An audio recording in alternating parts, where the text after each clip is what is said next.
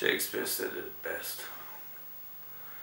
The acts of perversion by wicked carnal thrill-seekers of vile skullduggery is much ado about nothing.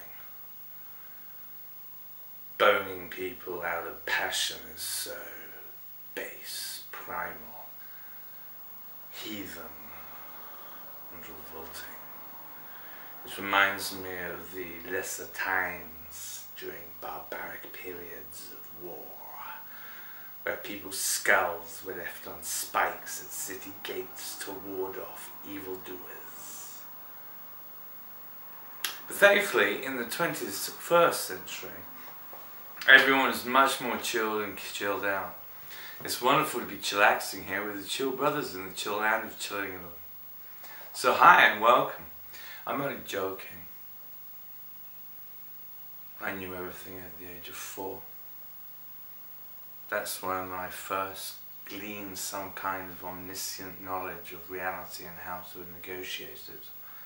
The problem was, while eating my father's rusks, I couldn't define it at that age in my tender knowledge of the tongue's linguistics, or, if you will, utilization of the vernacular and the parlance of the contemporary vernacular within the idiom of the Anglophilic language. I was naive. I could hardly walk, run, let alone somersault. I was but a tot, jangling in my neurosis, seeing the divinity beyond me in a glory of heavenly wonder, in my eyes shining like a beacon to soul life and hope and providence of a way, providence of a destiny with God, a knowledge, something so profound, so real, so delicate, so purposeful, so true, that I was bound to survive in fortitude and hope and diction and delectation if I could just explain why I called soldiers totties when I was at that age. It was an error.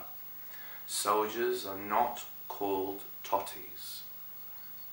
Sweetie tots, whatever they were called, sweetie pops or sweetie tots, there was a sweet called sweet totties or sweetie tots or something. They were sweeties. They were not soldiers. Now I can imagine, I realised, I must have seen some war film when I was a kid, and then lined up my, jelly tots, that's what they're called.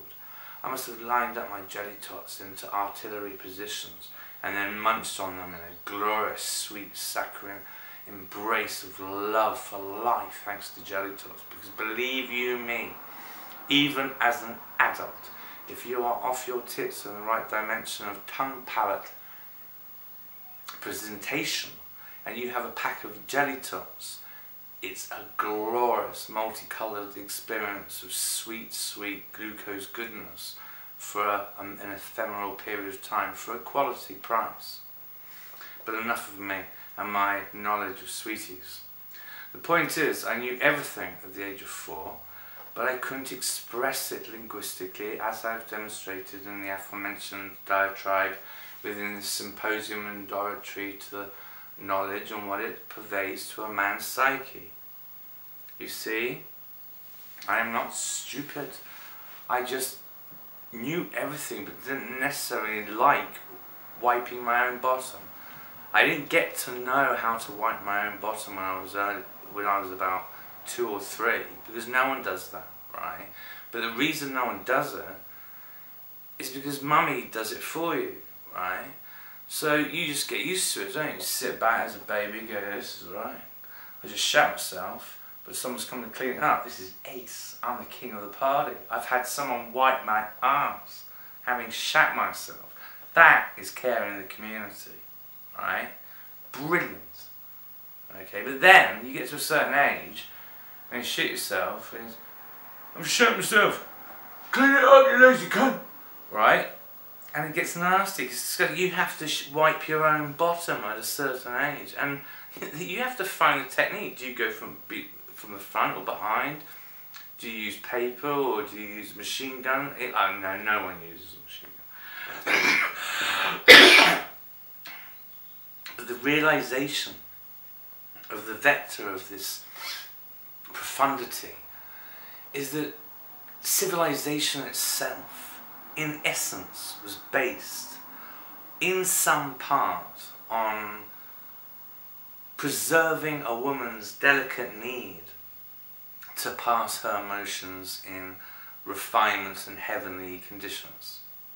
I mean, thankfully, not all the world live in grubby conditions of terrible poverty, where effluence and bacteria and diseases run havoc through towns of minimal fiscal outlay. But in brighter zones of highly intelligent utopian fields of forward-thinking genius, where cohesion of communities in good ideas and willingness to succeed in the betterment of a dream realized, in physical matter having been cogitated in the mind prior with a good designer and a team by which to create that dream in this Western Occidental world of many, many human dreams of wealth, goodness, gladness, success. Well then, no one's wiping your ass now, are they, kid? You're doing it yourself. You goddamn legend. You're doing it yourself, you're wiping your own ass. And you're doing shit, you're making stuff, you're creating stuff, you're working, you're helping the community. You're doing something awesome to make the world better. And that is great. And that's what I've been trying to say since age of 4, mummy.